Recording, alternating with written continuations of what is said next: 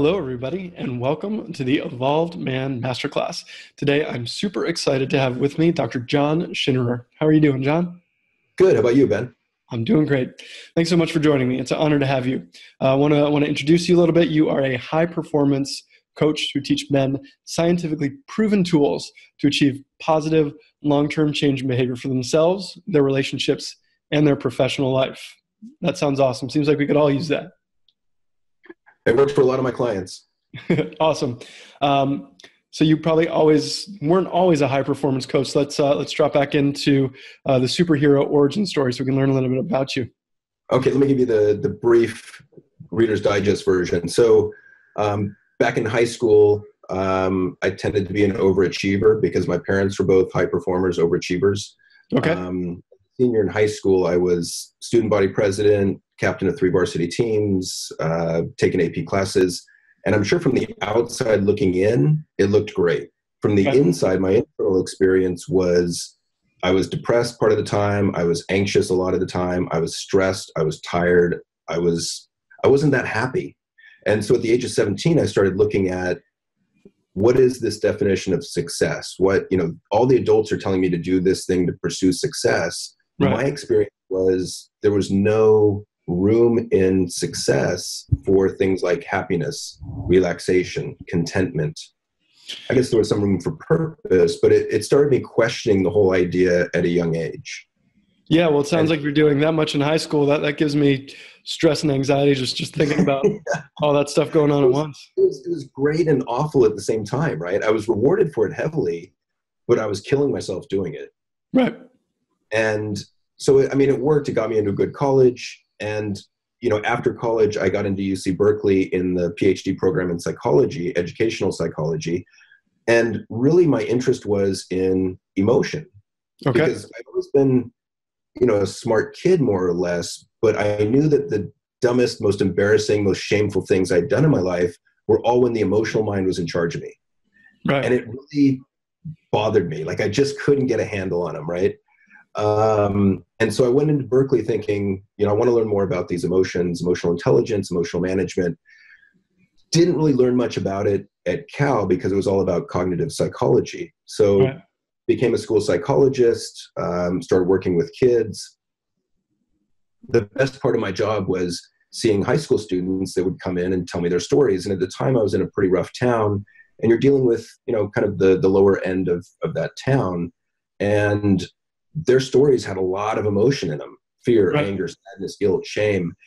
And I didn't realize at the time, I was about 26, that emotions are contagious. So without training, you pick them up from other people, if you're empathic at any level, which I am. And so I would just pick up their emotions, and no one really taught me to defend myself against them or how to get rid of them.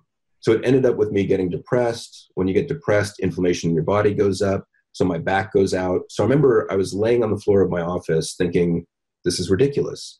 Here I am, a psych, I'm trained at Cal, and I can't manage my own emotions. Right. And so at that point, I made a conscious decision to learn the best scientifically proven tools to kind of manage that darker side of things, the negative emotions, so to speak.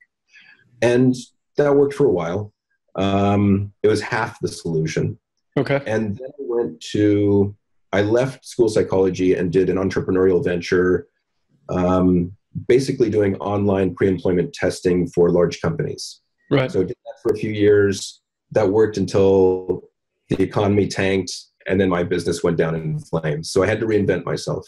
So I started studying positive psychology, which to me was like manna from heaven. It was amazing because it's all about pretty much the scientific study of happiness. Right. How do you cultivate more positive emotions? Why should you care about positive emotions? How do you find more purpose and meaning in life? Kind of like what you're doing. Right. And so I read, 1,000 studies, and I compulsively wrote out like a 600-page book on how to coach people towards a successful and happy life.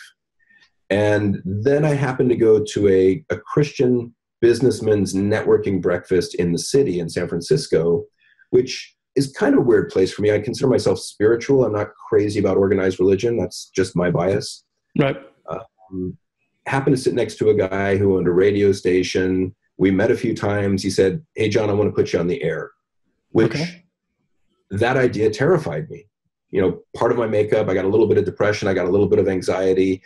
So there's a lot of things in life that I was afraid of, but I also knew from about the age of 16 that if I was afraid of it, then I had to go after it. And so I was like, great, I'll do a live radio show, and it was funny because Cal had taught me that the only things I could say, or everything that I say, has to be backed up with research studies, which really puts a kink in your flow. It doesn't lend itself to easy storytelling if you're going, wait, is there a study to back that up? So I was pretty bad in the beginning. And this was a live daily primetime show with, a huge signal, which also created more anxiety. But over time, I could relax into it. I got better. I learned how to tell a joke in a vacuum, more or less, how to tell a story. Got to interview some world-class experts, which was awesome. And did that for a year, stopped, opened up private practice, published part of the book, which got an award, which was pretty exciting. And the next chapter was, I've always been a geek. So a geek in the best sense of the word. So I've been playing around with computers since I was 12. So I could do a lot on the web. So I've had blogs, I have a few websites up. And so I took this class on how to monetize your knowledge for the web, basically how to create online courses. So the first one I did was anger management for men. They said, find a niche. I was like, all right, there's got to be millions of men out there that need these tools, that maybe don't have the money to come in and see me, don't live nearby, or don't have the courage to come in and see someone, because that's a pretty big problem for us men. And so I went live with it. A couple things happened that were really interesting. One is I started getting hundreds of emails from angry women all around the world, pretty much saying, hey, look, we're angry too. I was like, all right, it wasn't personal. They just told me to find a niche. Like, it's not about you. But I changed it. I made it gender neutral. Now, are there more angry men or women out there, just out of curiosity? Honestly, it's about the same. Okay. I would say it's like 55-45, but there's a lot of angry women out there. And there's a variety of reasons for that. And we can go into that in another show if you'd like. But so the next class I did was anxiety management, and then I did a positive psychology course. But the anger management led to, I got a call, I guess 6-7 years ago, and it was an EA, an executive assistant at Pixar. And she said, can you talk to a producer here at Pixar? And I'm like, yeah, sure. Maybe they're angry or anxious. I don't know.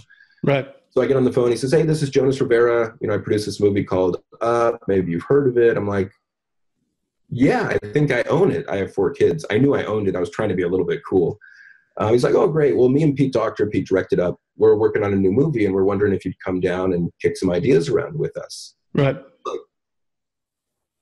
yeah, I think I can fit that in my calendar. Yeah, let me see. So I got down and consult with them for about, for a day. So I was one of 3 expert consultants on that movie, Inside Out. And it was a great experience. I mean, people have asked me, well, wow, did you dream of that as a kid? I'm like, I don't think I could have dreamt of that. Like, it wasn't even in my wheelhouse. I got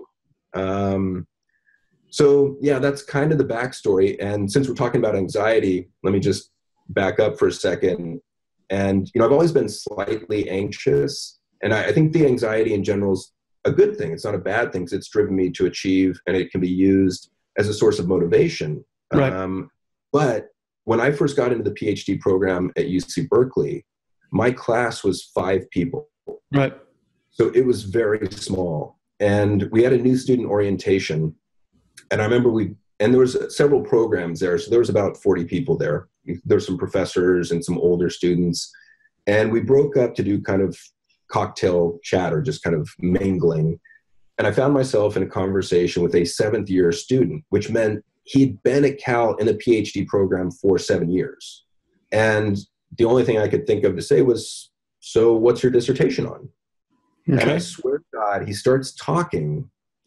And after about 8 or 9 words out of his mouth, I had no idea what this guy was saying. And immediately the thoughts started coming. I'm not worthy. I'm not smart enough. I don't belong here. And then, perspiration, heart rate goes up. My throat felt tight, chest felt tight. I'm like, I got to get out of here. And so I just excused myself and ran to the bathroom to try and figure out what the hell was going on. The funny thing was, the thing I didn't know was most professors at Cal didn't understand this guy's dissertation either. Okay. It was just at such a high level. I just had the misfortune of picking the wrong guy to talk to. But that was maybe I'm not cut out for this. What's that? You're like, maybe I'm not cut out for this. Yeah. Well, and yeah, I mean, I really thought that. And the funny thing was, though, it was those thoughts that fueled that panic attack.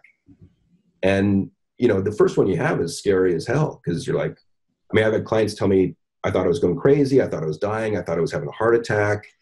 But once you know what's going on, you're like, oh, okay, so I'm having a panic attack. Yeah, I've been here before. This is going to pass in a little bit, and we can move on. So that was my first real experience with, oh, maybe there's a little anxiety in me. All right. And that kind of brings us to today's topic of anxiety. So it's a nice segue into it. So what are the causes of anxiety? I think you hit on it a little bit. And how does one manage it? I'm sure those are two big questions, but. Well, I mean, just to back up a little bit, I looked up some stats for this interview, and it's interesting that overall lifetime prevalence of anxiety in the US, 33% of women will have an anxiety disorder. About 22% of men will have an anxiety disorder in their lifetime. It's the biggest health issue, or the biggest mental health issue in the United States right now. There's over 40 million adults that struggle with anxiety. And I think that it's particularly difficult for men because it does affect our perception of our own masculinity. Right. And I've talked to a lot of men about that. So anxiety in general is not one single disorder. It's actually a number of disorders, but there's some commonalities that they all have. For instance, they all have an emotional component. So they all have these irrational fears. Right. They all have feelings of dread or danger or worry. There's a cognitive component. So you have these negative thoughts that come with it. I'm not worthy. I'm not smart enough. I don't belong here. Right. Those are some common ones.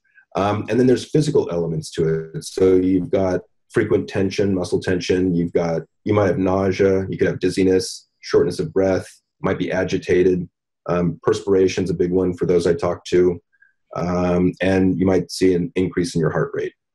Okay. So I mean, one question I have is, how does one differentiate between general anxiety and a disorder? Well, generally, if it lasts more than 1 week, I think you want to go talk to someone. Okay. But there's a number of types of anxiety. So there's panic attacks, which I just described one. Then there's panic disorder, which is having panic attacks kind of ongoing. Then there's phobias, spiders, clowns. One of the ones that cracks me up is zombies, because they don't actually exist, but it's one of the top fears for some reason. Interesting. I mean, it can be nuclear wars, planes, bridges. There's all sorts of things we can be phobic of. There's social phobia, which that's the one I think I've had, which is you get very uncomfortable in social situations, large groups. Right. But there's a component of it where you really don't want to be judged negatively by people, particularly people in a position of power over you. So doctors, psychologists, police, professors. And so then you begin to start to avoid those situations where that might happen. The other ones are like obsessive compulsive disorder, where you have repetitive anxious thoughts, or compulsions where you are doing behaviors over and over again to try and make yourself feel safer. Turning off the stove, turning door handles, checking your belt repeatedly, that kind of thing. And then there's also PTSD, which is specific kind of anxiety caused by trauma. And then there's generalized anxiety disorder, which is kind of ongoing, frequent feeling of anxiety in a variety of situations. Okay. So you can kind of begin to narrow it down in terms of which one affects you most by looking at the different kinds of anxiety. The other thing to bring up in that aspect is there are issues which mimic anxiety that you want to rule out if you think anxiety is a possibility for you. So asthma or respiratory disease, whenever I see someone with asthma, there's usually an anxiety link. Okay. So you want to be aware of that. You want to be aware of steroid use, thyroid issues, medications that act as stimulants. So I've seen a number of people that are on like ADHD medication, which is stimulants, and that can lead to feelings of anxiety. The other big one I see with teenagers and millennials is energy drinks and caffeine. So Kickstarter, Monster, Red Bull, that's like an anxiety attack in a can. Right. So you have to be aware of, did I just have an energy drink? Is that what's causing my heart rate to increase? The other one is alcohol. So I've also had a couple clients that drink to excess. They wake up in the morning, they're like, oh my God, I'm having an anxiety attack because, and they're actually having a hangover, but they're misinterpreting that as anxiety. Right. Yeah. I mean, what's interesting is, if I have to think from personal experience, we all feel anxiety in some form or another, and not to say that I have a disorder, but I can definitely identify with the hangover, increasing anxiety. I can identify with, social situations bringing up anxiety, but I guess there's a certain threshold when that's like normal human behavior, and a certain threshold where it becomes a disorder, as you're talking about. Yeah, and I think it's a great point that you bring up, that anxiety is an emotion that we all feel, and it is normal. I mean, like if you're going to go speak in front of 1,000 people, you're probably going to feel some fear, some anxiety. And if it prevents you from engaging in life frequently or over and over, or if that anxiety lasts for more than a week, then I think it's a good idea to go talk to someone. Right. One of the questions I have is, a lot of people, like when I talk about like purpose work and people trying to figure out, they may be in a job they don't like, but then they're anxious about being able to switch into something else. And that may stop them from doing it, but it's not like this is keeping me from my normal living of life, right? How would you classify something like that? I think that's pretty normal anxiety. I think that, one of the things I try and remind my clients of is that old idea of being courageous, and that courage is not the absence of fear, it's the overcoming of your fear and anxiety. So it's doing what you need to do regardless of how you feel. There's a great quote, I think it's Michael Phelps, who says that, good athletes practice when they feel like it, great athletes practice regardless of how they feel.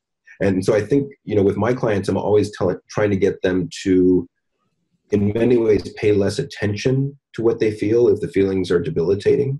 That, right. Yeah, okay, well, I understand that you're feeling anxiety, and let's go ahead and do what you need to do despite the anxiety. One of the best ways to deal with anxiety is to go through it. Right. And usually those of us that have some anxiety or an anxiety disorder will give too much power to the anxiety, and we'll pull back from life, or we'll pull back from the situation. And that's not the best approach. Probably not. So, I think you've answered it to a certain degree, but what are like the tools and the approaches to dive into that, right? Because I think it's probably, walking into fear is a great kind of mantra and way to live. But then thinking about, how do you actually put that into practice? Are there specific tools and methodologies for overcoming it? Yeah, I think that, one of the things you want to work on is to become aware of how the autonomic nervous system works, how your body works. Right. For instance, so the autonomic nervous system is a bundle of nerves that runs from the brainstem through your spine, and that will split into two separate systems. So you have the sympathetic nervous system and the parasympathetic nervous system. I'll make this real brief. The sympathetic nervous system is responsible for stress. Right. So activating your system, it's energizing you, it's the fight or flight response. Right. So bear comes out of the woods, that SNS gets activated, you feel fear, you run away. We're all very good at that in this day and age. The other part of that is the parasympathetic nervous system, and that's responsible for slowing things down, digestion, healing your body. It's the rest and digest response. It's the relaxation response. What I find is most of the people I talk to are not very good at that. And Right. If you think of our body as a car, the sympathetic nervous system is kind of like the accelerator, the gas. The parasympathetic is the brakes. So it's kind of like we're one of those old muscle cars that really easy to get up to high speed, really hard to slow down. Right. And so I think that we all would benefit from working on learning tools for relaxation. So, how do you do that? I mean, one of the things I think you want to do with anxiety is look for it in your body. A large part of anxiety is neck down. Right. And when I was younger, I was a big fan of Descartes, who said, "I think, therefore I am." And Descartes did not do us any favors because he separated mind from body.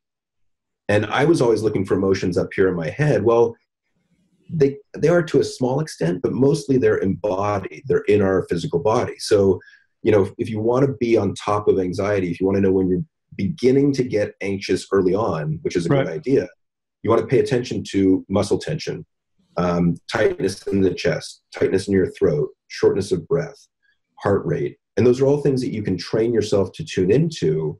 So if you think of anxiety on the 1 through 10 scale, you want to get on anxiety early. And when it's at a 1, 2, or 3, and you can ask yourself, well, gee, I'm starting to feel a little bit anxious, a little nervous. What's going on? Is there a cause for that? What can I do about it? And there's a number of things you can do. Some are quite simple, like reminding yourself to take a deep breath. Right. So just doing something like breathing out longer than you breathe in, we know that activates the parasympathetic nervous system. So, breathe in for 4 seconds, hold it for 1 or 2, breathe out for 6. Just that will begin to calm you down. As far as the cognitive element, the thinking part, there's a very powerful concept that I came across recently. It's this idea that it's the second thought that is the most powerful. Okay. And that's taken from CBT, from cognitive behavioral therapy. And my interpretation of that is, the longer I've done this work, the more I've realized that our minds are merely random thought generating machines. Okay. They just sit there and they spit out thoughts. Sometimes they're helpful, sometimes they're destructive. Sometimes they're sane, sometimes they're crazy. Sometimes good, sometimes bad. And I don't identify myself as that mind anymore. I think of myself as kind of John floating above my mind, looking down, saying, oh, there's that thought again of I'm an idiot. Or there's that thought again of I'm worthless. I've seen that before. Let me see, is there any objective evidence to back that up? Well, I got pretty good grades. I wrote a book, got a PhD. Yeah, I don't think there's any evidence for that. I'm just going to let that go. Right. And I know that might sound a little bit funny, but I've actually had that thought of I'm an idiot in more colorful terms than that after getting a PhD. Right. So the thoughts are always going to come. They don't stop. You can't stop the thoughts. What you can do is change how you relate to the thoughts.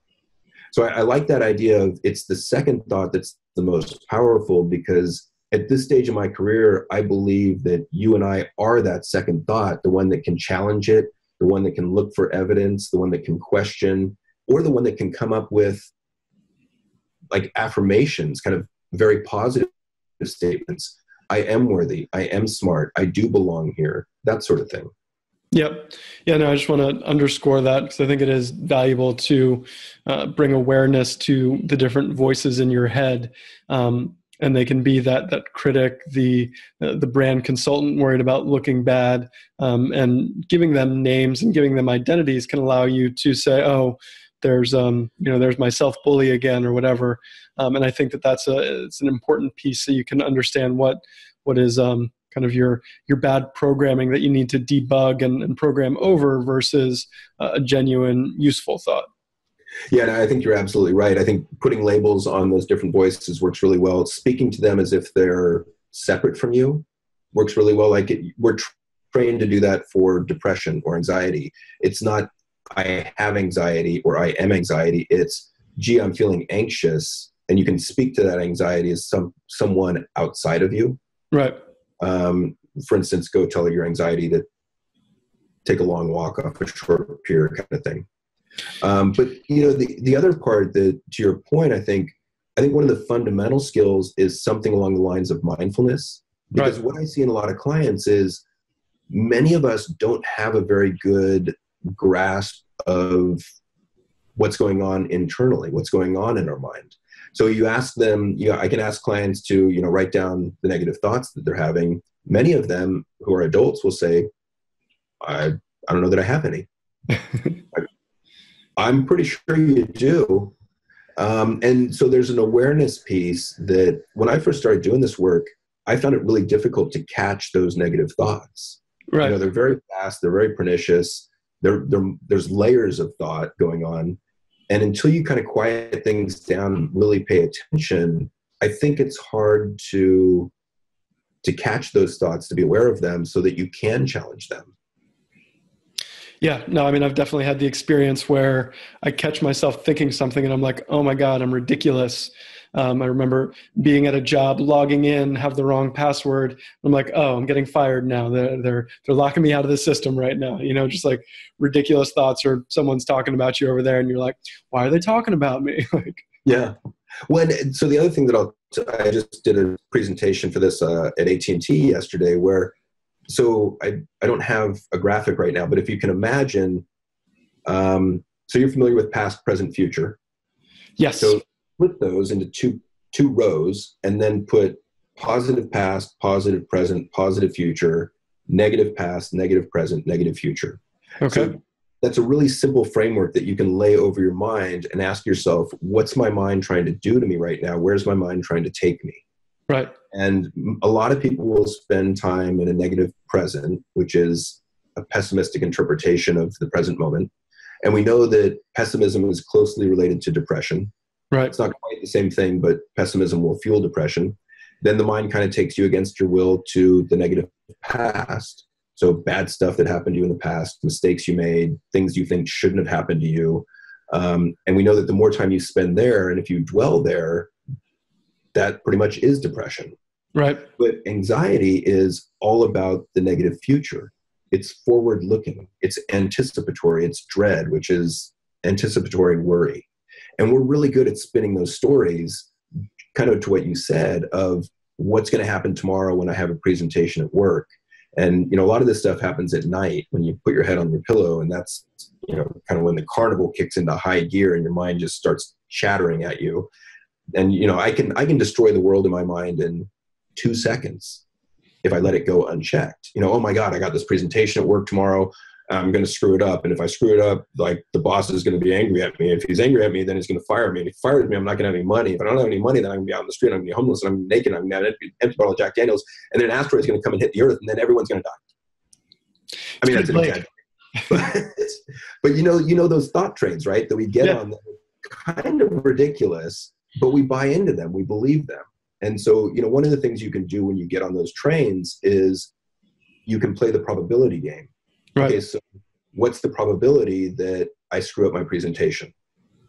Well, I prepared for it, so I don't know, 3%. What's the probability that my boss will get angry at me if I do? I don't know, decent. What's the probability that I get fired for a bad presentation? Well, that's, you know, 0.0001%. Right. And so you can kind of, as you learn this skill, you can kind of learn to interrupt those thought trains. But that's also where the mindfulness comes into play, because you can have that thought of, oh my God, I'm going to screw up this presentation. If you're on top of your thoughts in the moment, you can say, well, is that really true? Well, I prepared for it. Let's see how it goes. And so the mindfulness becomes really critical, because a lot of times our minds, our attention is not in the present moment. Right. And if you're not in the present moment, you don't really have a chance of stopping any of this stuff. And we know from studies that about 50% of our time, we're either in the past or the future. And we also know that that wandering mind is associated with more misery. So, you know, to me, mindfulness or some form of meditation is a critical skill for everyone to learn, simply to bring themselves back to the present moment more frequently. I mean, there's other reasons as well, but that's one of the main ones. Well, you know, from a guy who has anxiety, I know meditation for me has been extremely important. And, you know, I can feel the days when I don't meditate versus the ones that I do, and the level of agitation goes down, like the ease and flow improves. So, you know, I can second that as a practice that's improved my life. And one of the other guys in the summit is a meditation teacher. So for you guys that have been there or not, that's part of this as well. Yeah. Well, and I think the other thing that mindfulness does for us is it teaches us attentional control. Right. So we know that attention and emotion are closely linked. So if you can manage your attention better, you can manage how you feel better. Right. Yeah. Um, And then I think just like a quick meditation disclaimer, a lot of people give up because their attention wanders, and just driving home the fact that the practice of coming back is the repetitions that you're doing, not the amount of time that you don't have a thought. So that's just a disclaimer for the frustrated meditators out there. yeah, and the goal is not to shut off your thoughts. The goal is to keep bringing your attention back from those thoughts to the present moment, to your breath, or whatever you're focusing on. Right. The other one I like if we're talking about things to do to help you with anxiety or help people with anxiety, is visualization. Okay. So we know from sports psychology for the past 60 years that visualization improves sports performance. We've only found out recently why that is, but basically visualization works because our brain doesn't tell the difference very well between what's real and what's imagined. Okay. About almost 90% of the same areas of the brain activate when you look at a red Corvette and imagine a red Corvette. Right. So from that, they've concluded that the brain's very literal. And so you can do things like, practice deep breathing. And when you're doing that, pretend, visualize, imagine white smoke or white light coming in through your nose. And that white light contains whatever it is you need: relaxation, peace, love, worthiness. And then when you breathe out black smoke, and that contains whatever you want to get rid of: anger, anxiety, stress. And that's one that I've had a lot of success with. Okay. Yeah, that's cool. I've not heard that one. So just to reiterate, to make sure it drives the point home for me, you're imagining what you need going into you. So let's say it's like confidence or calm, and then you breathe out the negative thoughts or the worry or fear about something. Mm-hmm. Interesting. And then one other story which I really like is there's a Hall of Fame boxing trainer. His name's Cus D'Amato. Yep. And he, Yep.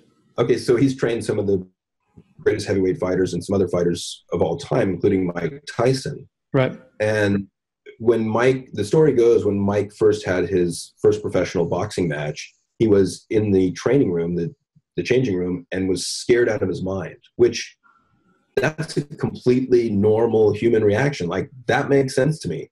Yep. If I'm getting in the ring with someone that wants to destroy me, I'm going to feel some fear. Uh-huh. And, the story goes that Cuss told him, like, look, you got to think of fear as a friend, an ally.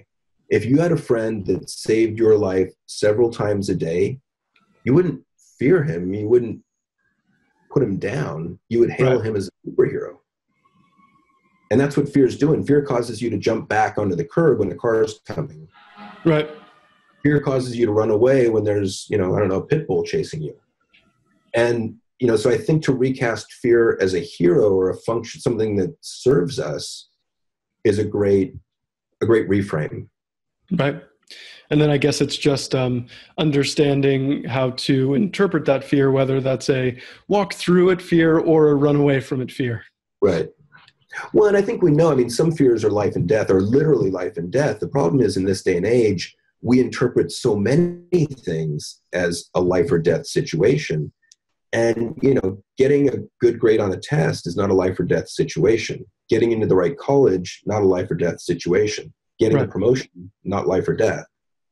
So we got to kind of check those. And one of the questions I tell my clients to ask themselves is this a life or death situation? Because most times the answer is no, in which case you can kind of take a deep breath and calm yourself down. The other question I really like is, will this matter in 5 years? Right. Just to give yourself perspective. And again, you can use it to calm down negative emotions, because most times the answer is no, it's not that big a deal. If the answer is yes, then by all means, go ahead and act on it. Right. Do something. But most times we're getting annoyed, like, someone cuts us off in traffic and you get angry. Like, is that going to matter in 5 years? No, you're not even going to remember it. Right. So we've talked about how to address anxiety. How easy is it then to transition from someone being able to address anxiety into performing at a high level? Like, is that a transition that you can bring people through, or are there certain set levels between different people in their performance? How does that work? I think part of that depends. It's a really good question. And I think you can go from being anxious to being a high performer. part of it depends on your mindset. Part of it depends on your motivation to change. Because Right. I've had some clients that are open to change and will actively practice the tools I teach them. Right. And then the sky is the limit. I've also had some clients that will tell themselves, I can't do this. This is me. I'm just anxious. Right. Okay, well, what's your motivation to change? Not that much. Right. Well, I mean, what do you expect? I mean, so I think at some point, and those are just decisions. Right. And, part of it is that fixed mindset versus a growth mindset. And, if you have a fixed mindset about your anxiety, that this is just me, love me or leave me, it's never going to change. All right, God bless you. You're right. And if you have a growth mindset, which means that you believe that through hard work, perseverance, and repeated effort, you can get better and change these habits, then yeah, you'll be able to do that. Nice. How much of your work is going back into past stuff? One of the things when I've done some work into myself is like there was a belief at some certain point where I figured out working with somebody that like the devil you know is better than the devil you don't know. Mm. And that became something that became like a rule of thumb for me. Now I'm aware of it. I can, act around it, climb over it, but kind of a block. How much of that work is figuring out what those old blocks are? Some of it, not too much. I don't spend a whole lot of time in the past. Okay. If someone's really stuck, we'll go back and look at that. I think that, when I go back to the past, it's often about some trauma. Right. I'll go back and try to help my client to pull out what's the meaning or the lesson learned or the positive, the silver lining. Right. And part of it's just, sometimes it's just, gee, I survived that. If I survive that, I can survive anything. Right. Like, anything that comes in the future is going to be cake compared to what I've already been through. And, while that's not exactly true, it's a really powerful thought to have. Right. Yeah. I mean, I think I've, in some other work that I've done, if you look at those things that have a negative charge in your past, and like you said, figure out what are the lessons that I need to learn from this that I haven't learned yet, and get clear that that's a gift. And that once you have the lesson, that charge decreases and it loses some of its power over you. Yeah. Yeah. And so, I mean, to kind of answer your question about going into the past, I think I would rely more on that fixed versus growth mindset approach and try and get a client to buy into the idea that it's through, repeated effort, perseverance, and continued trying, and just choosing to have the belief that change is possible. Nice. And when we talk about changing beliefs, I know some people use affirmation, some people like write things down. How do we reprogram ourselves? Well, I think those are both good ideas. I mean, I think that the first step to me is writing down the negative thoughts and coming up with specific challenges to those, at least Right. the major ones that you have. So that's kind of, because we have that negativity bias. So we know that the negative is 3 or 4 times as powerful as the positive in our mind. Right. So with training, we naturally focus on negative emotions, negative thoughts, negative self-definitions, like I'm a jerk, or negative things that people think about us, or we think they think about us. So I think we got to get a handle on those. And then to get more positive thoughts in there, I think, the writing stuff down. I mean, you can write stuff down on a 3x5 card, put it on your bathroom mirror.